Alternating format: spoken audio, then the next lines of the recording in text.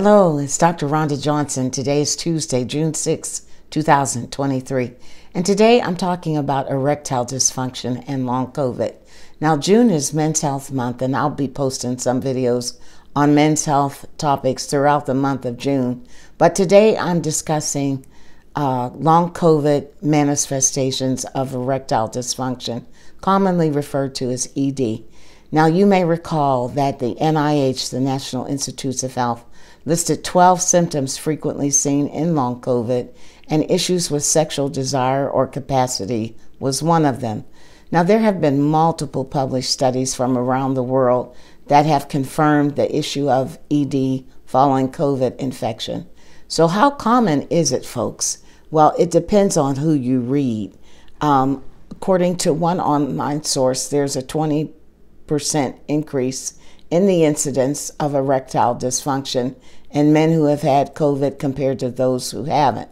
And in one of the studies that I'm going to report on was published by the university researchers in Thailand in October 22. They followed 153 male patients hospitalized with COVID who reported being sexually active prior to their COVID infection.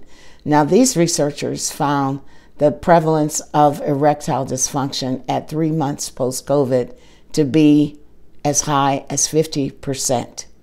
Now, their predicting factors for persistent ED were men who were over the age of 40 years of age and a diagnosis of major depression during their acute infection. So how does COVID cause erectile dysfunction? Well, a number of biological pathways exist, and I'm going to try to oversimplify this.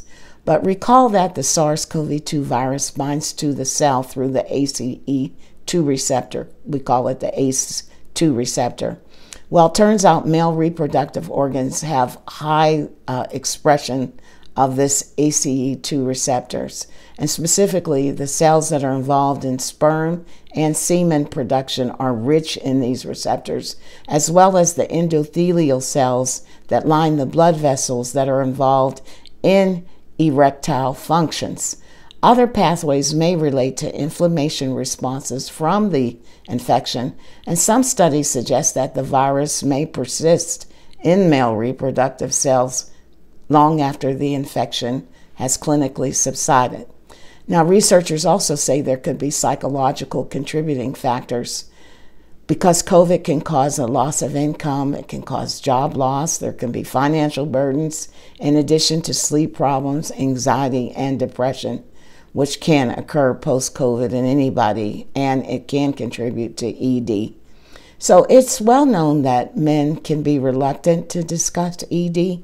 Now, I am not a urologist, but I will suggest seeing one if you have persistent ED following COVID. For some men, the problem resolves in a few weeks to a few months. Others, it can last much longer. Now, urologists say that the treatment for ED caused by COVID is the same as other types of ED treatment options. So please see a urologist. That is my message today. As always, be well and take care, folks.